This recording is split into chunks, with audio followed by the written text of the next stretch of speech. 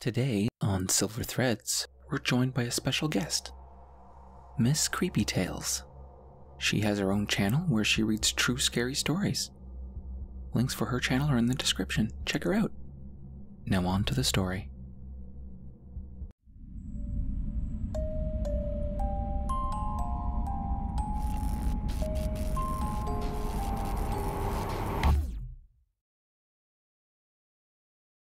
Today, I saw a man like a tree. I was sitting on my back porch, staring off at the edge of the woods, and there was this guy just standing there, chewing around on the bark of a tree. That's what reminded me of what happened when I was 9. When I was 9 years old, I didn't have a lot of friends. My family lived out in the countryside, and the only neighbors we had were that grumpy old guy who worked the farm next to our house, and whatever critters were running around in the woods nearby. My mom and dad were confident in my ability to watch out for myself, so they often left me to my own devices.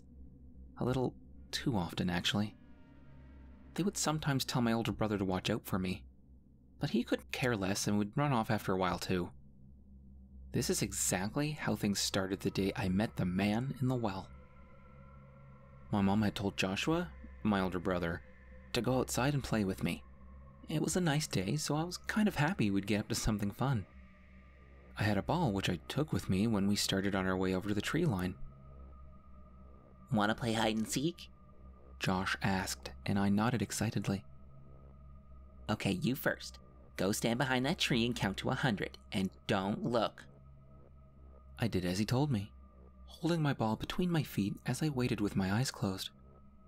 When I had finally counted to 100 and turned around, Josh was gone. I immediately started to look for him, thinking he couldn't have gotten too far, but he was nowhere to be seen. My search led me deeper into the woods, and by the time the trees had gotten so large and dense that there was barely any sunlight reaching the ground anymore, I was starting to get frightened.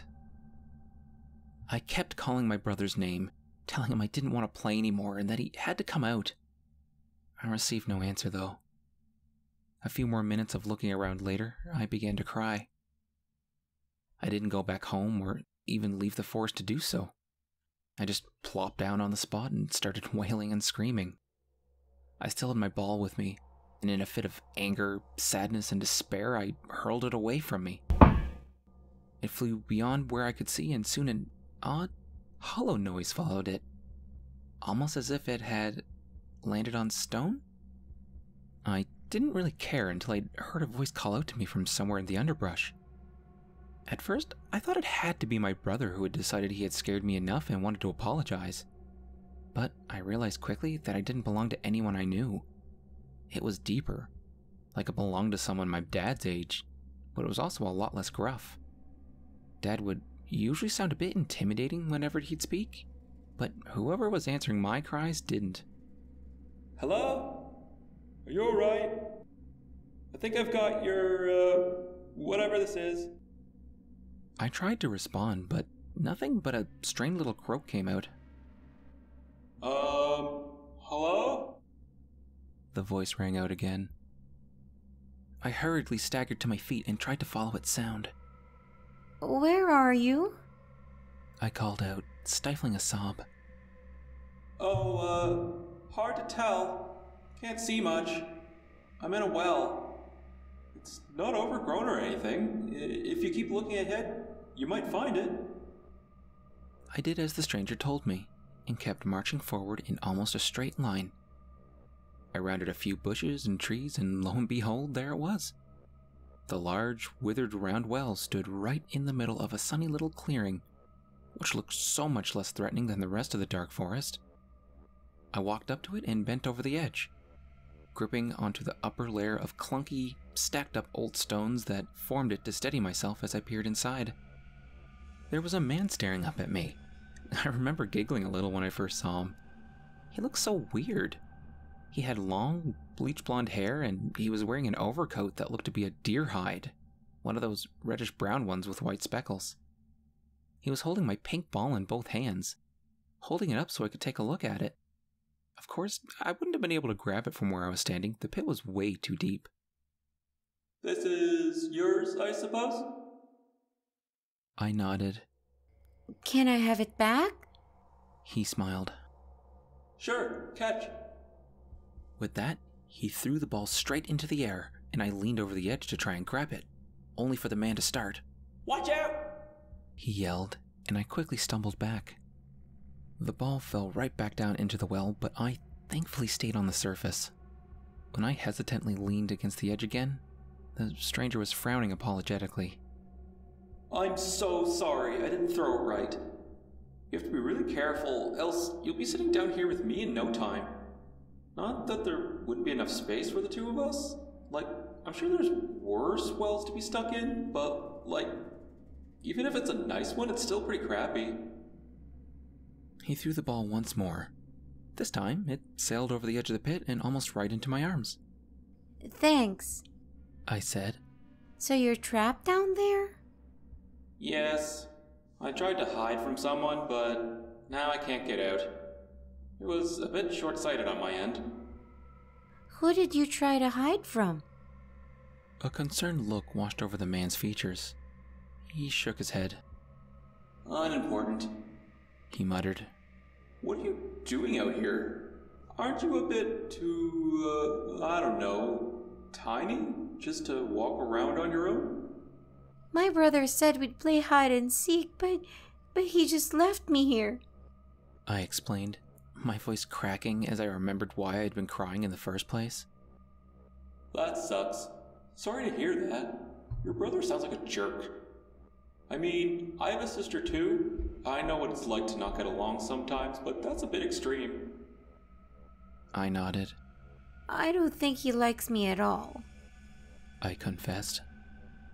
Maybe he does, but simply doesn't know yet. Sometimes you don't realize how much someone means to you until later. The man replied. I merely sighed and hung my head. He smiled softly. Hey, what's your name? Linda. I muttered, unable to bring myself to stop looking downcast. It's good to meet you, Linda. I'm Zvi. I had never heard that name before, but I remember thinking it sounded nice. Are you gonna stick around some more? I'd appreciate the company. How about I try to get you out of there instead? I offered. Zvi's eyes lit up. Could you? I shrugged. I don't know if it'll work, but I can try. I sat my ball down and started to look around. Not sure if there was anything close by I could use to pull him out of the pit. I soon noticed that one of the trees beside the well was made up of 3 long, but relatively slender branches which all seemed to grow towards the sun. It must have been a pretty young tree, so I felt a little bad for doing what I did next. I grabbed one of the 3 branches, placed my foot in the middle where they all sprouted out from, and began to bend it. I pressed down on it with all my might, trying to get it to break off. The tree, however, didn't go down without a fight. I ended up having to twist the branch while at the same time slamming my foot down on it again and again before finally the resilient wood began to splinter. Groaning, I gave it one last strong pull. When the branch gave in, I was sent staggering backwards. It had to have been around 3 times my size. I quickly broke off the thin, leafy twigs it sported on its upper end before carrying it over to the well. I dropped it there. Needed to catch my breath before going to business. I got a long branch, I announced in between little gasps. Wiping my sweat-laced forehead, I peered down into the well, only to find that Zvi's eyes were glued to a spot on the stone wall. His whole body had tensed, and the way he was breathing suggested he was sniffing the air. Zvi? He spun around, his eyes now wide and filled with fear. Hide! He hissed. What? What's going on? Look, it's coming! Quick, get away! He sounded pleading, almost desperate. What's coming? I whimpered, feeling my heart beating faster as my eyes darted around the clearing. Please, just hide! If it finds you, it'll... His voice broke off, and he shuddered. It's getting close! Hurry! This finally snapped me out of it. I turned towards one of the large bushes. I grabbed my ball, kicked the branch away from the well, and jumped right into the mess of thorns and leaves. I stifled a squeak as the twigs scraped and tore at my skin, leaving scratches on my arms, legs, and face. I tried to cover up the bright pink color of my ball by wrapping my arms around it and bending over it as best as I could in the thorn bush. I couldn't see a lot of what was going on outside, but there were a few spots where the leaves weren't dense enough to obscure my vision. I could see the well, but Zvi wasn't making a single sound. It was then that I noticed that the whole forest had fallen silent. Not even the birds were singing anymore. All of a sudden, a loud growl arose from this false tranquility. Twigs snapping and leaves crunching announced the arrival of something else. Something big. I pressed my hands over my mouth, trying to stay quiet and hoping for my breathing to slow. I watched in horror as the thing emerged from the trees and slowly lumbered out onto the clearing. I had never seen a bear in my life before at that point, but even though I recognized this animal to be one, it wasn't at all like those I knew from the nature documentaries. Maybe it was just because this one was not behind a TV screen, but its sight alone instilled a feeling of terror within me. It was enormous. I told myself I wouldn't know it anyways, but deep down, I knew something was wrong with this animal from the start. It was too big, its paws too large, and its claws too long. Its fur was dark, almost black, and it was matted with dust, mud, and dirt. There was a strange glow to its eyes, and it was baring its teeth as it drew closer. I was certain I would die. I felt my eyes fill with tears. It would rip apart the bush and bite my head off, I was sure of it. But before anything of the sort could happen, the bear stopped in its tracks. It sat down and let out another growl, almost a roar. And then suddenly, it began to shrink. Its paws slimmed, turning into hands connected to muscular but distinctly human-looking arms. Its snout flattened into its face and was replaced by a normal nose and mouth. Its fur vanished until nearly all that was left of it was on top of the head of the woman who was now standing in the bear's place. The rest was hanging off her shoulders and lower body in the shape of a ragged coat and loincloth. The woman's dark eyes twinkled with expectation as she began to look around the clearing. I was staring at her with wide eyes, dazed and in complete disbelief. She reached up to rub her eyes and scratch her head, her hair being just as matted and black as the fur of the bear had been, before stretching her arms, almost leisurely. I know you're here somewhere, she called out in a sing-songy voice. She turned towards the well and my heart sank. It was then that I realized she wasn't looking for me at all. I slowly began to maneuver my way backwards out of the bush, hoping to get as much space between me and that lady as possible. You smell like shit and fear and sweat, she went on. Her voice was raspy and deep. Despite it being female, it reminded me of my father's. I continued backing out of the underbrush, a plan beginning to form in my mind. I wrapped my hands tighter around the ball, and just as the woman moved in and got ready to look over the edge of the well, I threw it at a tree behind her. The ball bounced off, the noise causing her to jump and turn around. I instantly ducked back behind the bush, praying she hadn't spotted me. The ball was now rolling innocently towards her. "Who's there?" she shouted, sounding both alarmed and angry. She walked up to the ball and picked it up from the ground, only to drop it once again. I watched as her body began to grow large and furry again, her bones making disgusting cracking noises.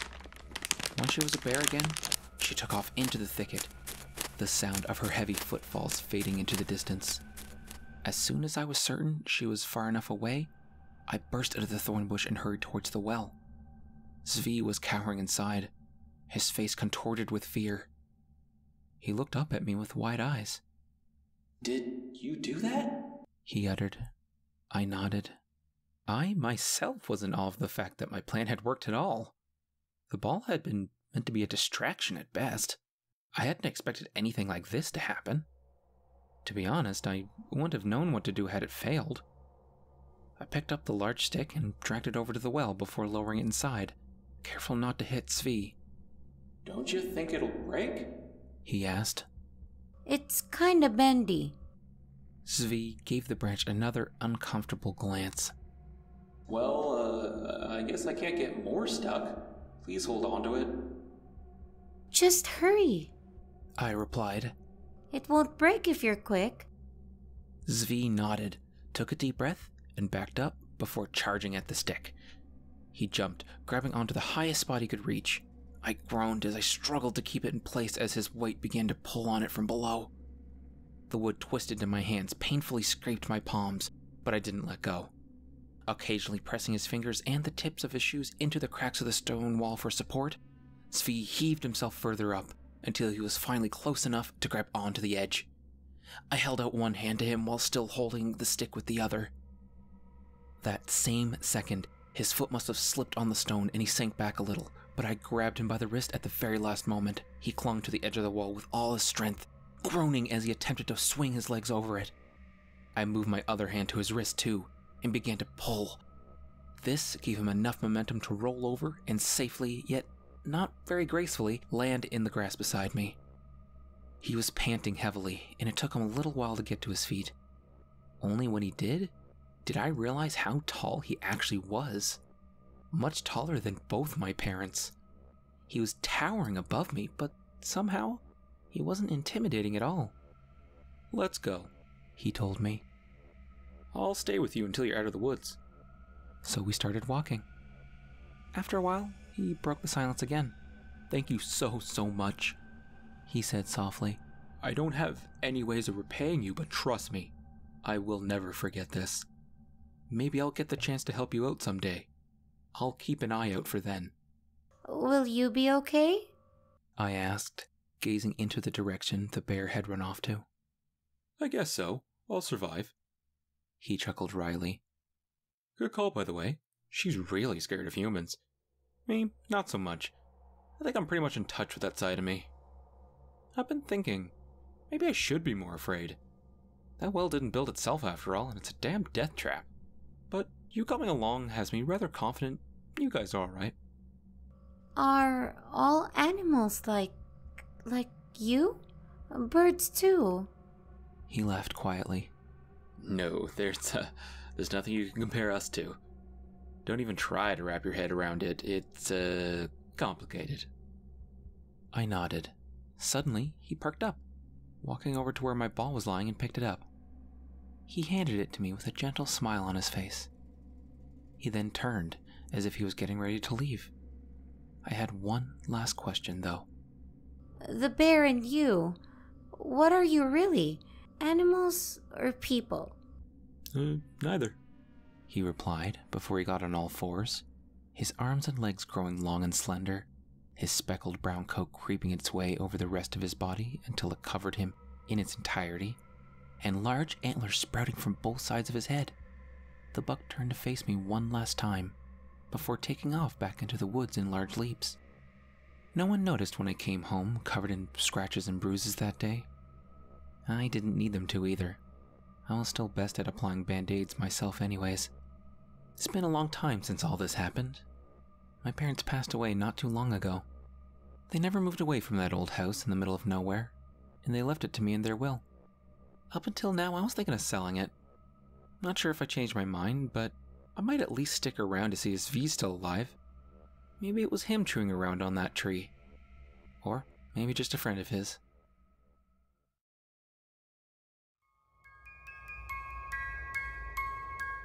If you guys liked the video, please subscribe. Also leave a like and press the bell thingy if you don't want to miss any of my future videos. Thank you very much to our special guest, Miss Creepy Tales. She did a fantastic job voicing Linda. Please go check her channel out, her stuff is awesome. She covers true scary stories. Links for that are down in the description. If you prefer the podcast option, check out the silverThreads podcast where I upload every episode. Available on most popular podcast platforms. Any story submissions should be sent to storiesforsilverthreads@gmail.com. Now thank you all for listening, and I'll see you all again next time with another story.